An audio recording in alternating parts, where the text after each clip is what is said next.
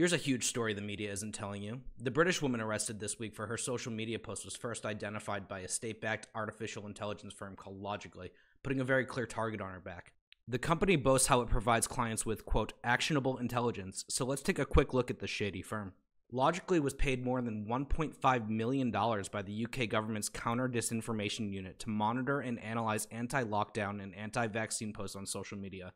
And its main customers just so happen to be, quote, the British, American, and Indian governments.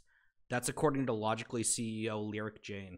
The company essentially operates as a giant social media vacuum, sucking up, quote, all public posts on major social media platforms and information from over 300,000 media sources. That's according to the company's own literature.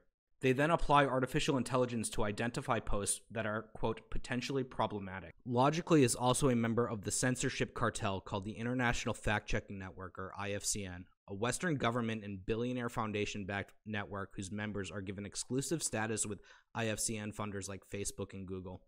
While Logically claims that it has no say in the removal of content from social media platforms, working with IFCN members, Facebook censors and Google de-ranks posts deemed misinformation. It's not uncommon to see Logically's fact checks cited on content slapped with a warning on Facebook. As the IFCN notes, being a signatory of the organization is a requirement to gain access to Facebook's fact-checking tools.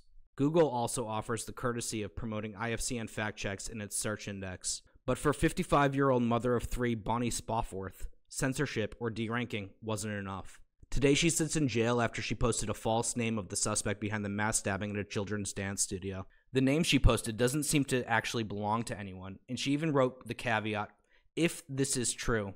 She has since said that she copy and pasted the name after she saw it elsewhere. If Logically is indeed analyzing all public social media posts, they should probably know this. So in essence, we have a state-backed private surveillance firm whose job was supposed to be censorship, now clearing the path for the government to criminally prosecute speech crimes. Hey everyone, if you enjoyed this video or any of our other content, please give us a follow on Twitter or subscribe to us on YouTube. It will help us beat the algorithm oligarchs. Thank you.